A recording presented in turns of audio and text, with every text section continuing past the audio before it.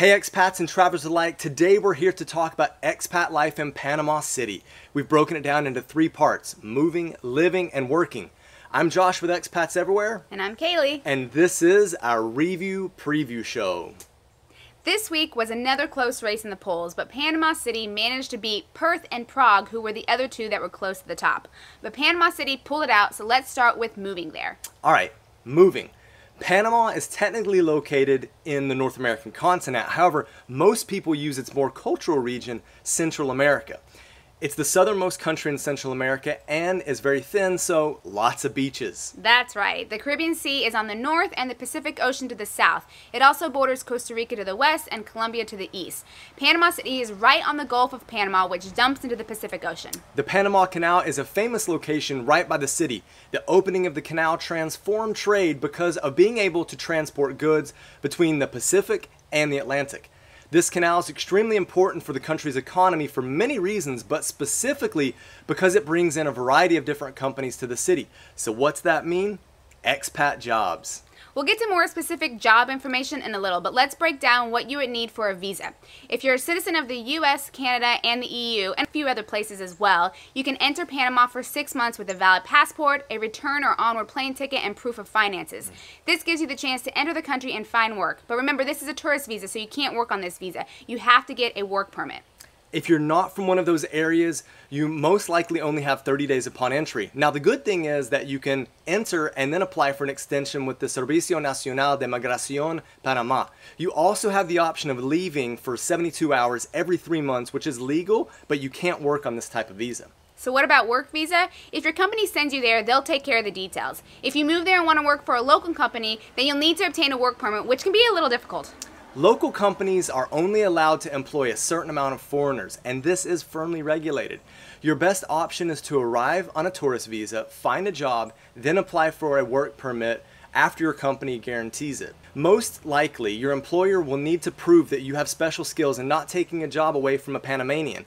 That can be tough, but if you can get past that, then your employer will become your sponsor. As a foreigner, you will need to acquire an attorney to apply for your work permit on your behalf. They will go through the Ministry of Labor. Normally these visas are for 1 year, so it's doable, but it can be a lengthy process if you plan to go about it yourself. Yeah, for sure. Another option is to apply for your permanent residence visa, because then you won't need to have a specific work permit to work. To obtain this kind of visa, you'll need to invest or buy property worth $300,000 US, or of course, you can become a permanent resident if you marry a Panamanian. Lastly, if you live in Panama for 5 years, then you can apply for this permanent residency visa. As far as good neighborhoods for expats, we'll give you 5 good ones to look into. The first one is Casco Viejo, which is easily the most popular area for expats. While it's a huge tourist destination, it also boasts some of the city's oldest architecture, a UN heritage site, and some fantastic local culture. It is known for being pricey though. Another neighborhood is El Cangrejo, which is great because it's centrally located and has options for people to buy or rent. It's full of cafes, restaurants, and bars, and many people speak English there. This one is more moderately priced. Number 3 is Clayton, which has been a solid area for expats for almost a century.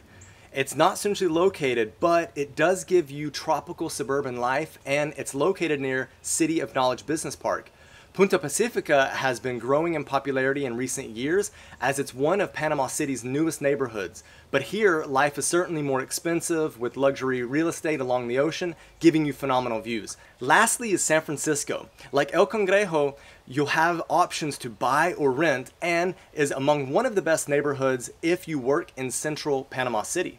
Let's talk about living in Panama City. The culture is largely Spanish and Caribbean, but loads of foreigners flock to the city due to the work and location, so it's quite a melting pot. For sure. It's a booming city with an urban population of almost 900,000 people and around 1.5 million people in the metropolitan area. Interestingly enough, those of Chinese and Afro-Antillean origin make up a large part of the population. Back in the 19th century, Chinese immigrants moved to Panama to work on the railway, and then those in the Caribbean came to work on the canal. The official language is Spanish. People do speak English as well, but it's probably best to know at least a little bit of Spanish. 85% of those in Panama are Roman Catholic. Now, Panama City has a lot to offer for expats. There are plenty of malls for shopping if that's the thing that you're into. Of course, there's bars and clubs if you prefer that scene. For those history buffs out there, museums and UNESCO World Heritage Sites are in the capital. They also have music festivals and art. Like we said before, Panama is surrounded by lots of water, and Panama City is right on the water, so that means water sports and beach activities. Those are extremely popular. But it's not all about water, because you can move a little more inland and experience mountains and jungles. The climate is tropical and humid, and it pretty much stays in the 70s and 80s Fahrenheit all year round. Even though it's by the water, it's good to know that it's normally not affected by hurricanes. True. So hurricanes, no, but mosquitoes, unfortunately, yes. Ugh. You might want to get some vaccines before moving to Panama City just to help fight some of those threats from bugs and sometimes even food and water, but those are a little less worrisome in the city. However, be sure to wear your bug spray both day and night to help keep you safe from diseases like malaria and dengue. Watch out for those stray dogs and cats also. Let's get you some numbers so you can get an idea of the cost of living. The city is not cheap as some might think. A meal at an inexpensive restaurant is around $11 USD, and a 3-course meal for 2 at a mid-scale restaurant can be as much as $50. Yeah, for a domestic beer, you're looking around $2.50, and for a coffee, $3. The city has a good metro system and is fairly cheap, with local fares around 25 cents and a monthly pass being as cheap as $20. A 1-bedroom apartment in the city center can cost you around $900, and a 3-bedroom close to $1,500. Move out of the city center for cheaper places, such as a 1-bedroom being around $600 and a 3-bedroom being around $1,000. Utilities are around $100 and internet around $50, so it is kind of pricey actually. Yeah, a little bit. Before we talk about working in Panama City, we want to take a minute to give a few shout outs to those of you who are commenting on our channel and Instagram. Mr. Blue had a couple of comments on our Portugal video. He asks us to recommend a particular place or city in Portugal that we think is a good place to visit. We've been to Portugal quite a bit, and we actually call it a hidden gem of Europe. Yep. Now, it seems that a lot more people are becoming interested in Portugal. So here's our answer about visiting the 4 different regions of Portugal. We've been to Braga in the north, and that's not really where you want a vacation. So that leaves us Porto, Lisbon, and then the southern places like Albufeira, Lagos, and Faro. Lisbon is a great capital city with lots to do. There are a ton of historical and cultural sites. The weather is great, and the city has a wonderful energy. In the south, it's going to be far beachier. You have awesome beaches, resorts, and it's laid back. Porto, on the other hand, is a blend of the two places in the sense that it's a good-sized city, it has architectural beauty, and views of the sea and river. If you're into port wine, you've got to visit. We love Porto. Yep. Our next comment comes from Benny1 on our Nairobi video, who talks about how a foreigner can fit in with the initial help of a local and then they'll be just fine. Thanks for the encouraging comment on expats moving to Nairobi. Another one from our Nairobi video is from Maureen M. She said, hello. Hi, Maureen. We have Uber in Nairobi, which is quite affordable and most people use it. We failed to touch on this about your rideshare options in Nairobi. Like Maureen said, it's 100% an option and a popular option at that. So there you go, another great transportation option for you in the Kenyan capital. Now on to working in Panama City. Like we mentioned before, a big part of Panama City and Panama in general is the canal. Yeah. This opens up loads of jobs where businesses work directly and indirectly in relation to the canal. So think anything from trade to logistics to advertising when it comes to that canal. Anything having to do with the shipping industry is also big in the city. We certainly can't fail to mention tourism either. Loads of tourists flock to the canal for a visit, so anything in the tourism industry will offer jobs. Their economy is very stable and one of the fastest growing in Latin America. Among other possible job areas are in the service industry, finance, construction, agriculture, and banking. It's also possible to work digitally there and a nice place to retire if that's the stage of life you're in. Panama has been smart with their tourism and has developed a variety of economic incentives for contractors and investors in the tourism industry. This is great for expats looking for jobs.